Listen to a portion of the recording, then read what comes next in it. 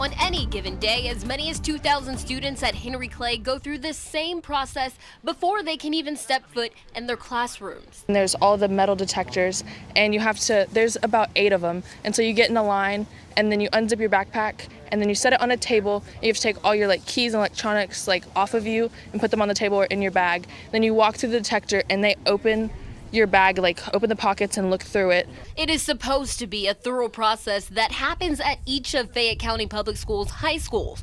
One entrance, operated by security ambassadors. But on Thursday, a 15-year-old was arrested and charged for possession of a loaded gun, sending the school on lockdown. As students exit the school for the day, the big question that some of them are having, as well as their parents, is how did a gun get in those doors? There are metal detectors in place at all of the high schools, including safety ambassadors. While we were in the lockdown, we were whispering to each other, how is this happening? Police are still investigating that question, but students who were inside let us know that bags are hand searched. As you're walking in, you have to take your backpack off, obviously, and then you just zip it, unzip it from here, like that, and then you just give it to them, and they'll check the whole thing. And they feel that who checks their bags does make a difference.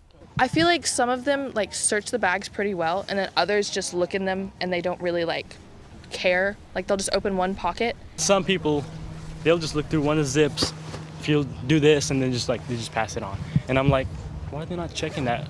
Good. We talked to John Akers, executive director at Kentucky Center for School Safety, about metal detectors just days before this incident.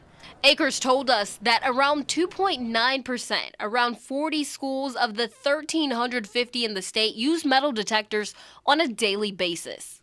Everybody's safe, nobody was harmed. I can tell you that historically, schools that have had metal detection, usually in about 4 or 5 years, don't do them anymore.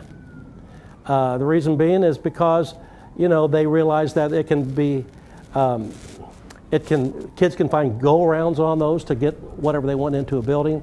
Akers says what's more important is student relationships with people they know they can trust. He says students and staff speaking up is the best safety tool. It's how a 17-year-old was found with a gun and arrested at Whitley County High School just over a week ago. It's important for me as an educator to give that same message out to the people who are out there in the schools today.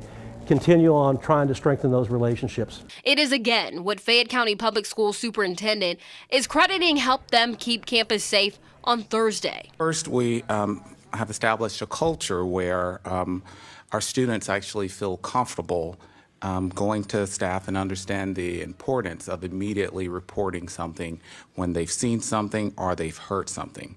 Understanding it could have been worse. The how is still a question some students are hoping to get answers on soon. All the shootings that are going around the world and the country, I think it's going to happen more often now. Christiana Ford, Evening Edition.